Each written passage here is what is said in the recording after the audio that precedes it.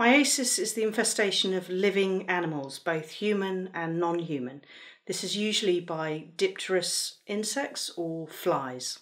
Generally these are blowflies, and there's three main species that we see in cases of myiasis. These are Lucilia serracata, which is a greenbottle, Lucilia coprina, which is found in Australasia, and Cochleomyia macellaria, which is the secondary screwworm, which is found in the United States.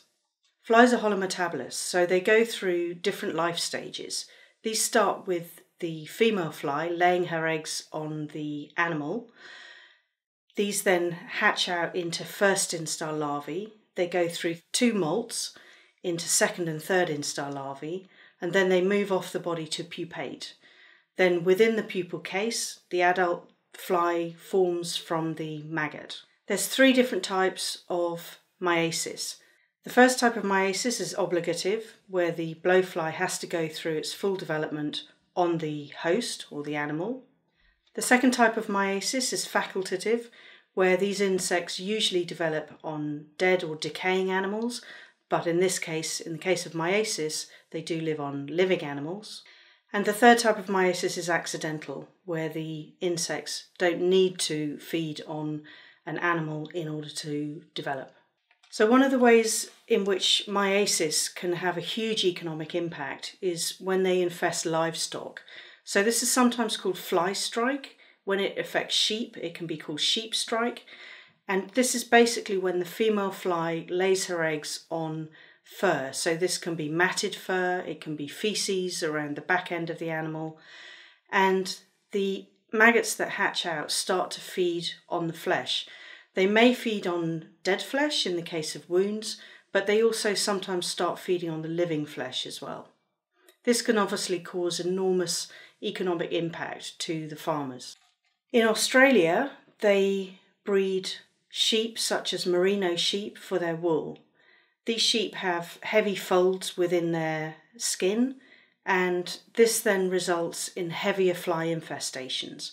So in order to prevent this, what some farmers do, they'll carry out a thing called mulesing, which is where they'll cut away folds of the skin in order to create less folds for the fly to lay her eggs in. This obviously results in scarring. It can be very painful for the animals, and it can also lead to infections as well. Myiasis can also affect domestic animals, especially rabbits, for instance.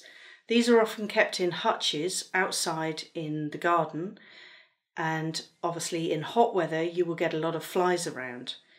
If the rabbits are neglected, if they are dirty, if they're covered in feces, or if the cages aren't cleaned out often enough, this will attract more flies. And very quickly a rabbit can become infested with live maggots feeding on the animal itself. This can obviously cause great pain for the animal, and it can also lead to septicemia and death if not treated very quickly.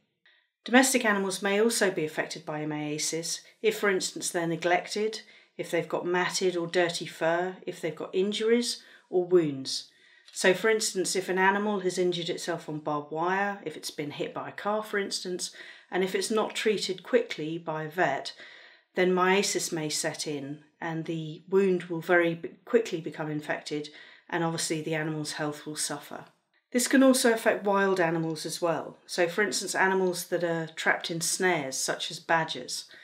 If the animals are wounded, they may still be alive. It may take a while for them to die, but the wounds themselves will attract female flies, and she will lay her eggs in those wounds.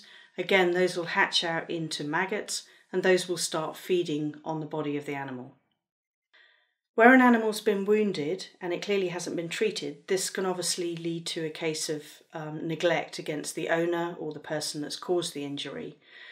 If we can estimate the age of the insects that are feeding on the body, then we can estimate the minimum time since that injury occurred, and this can then lead to a conviction for neglect. So myiasis can have a severe impact on animals, whether they be domestic, wild or livestock, both in terms of the health of the animals, the welfare of the animals, economic loss, and it can also lead to a criminal conviction for anybody who has neglected to look after their animals or who's caused the injury, resulting in the animal having a case of myiasis.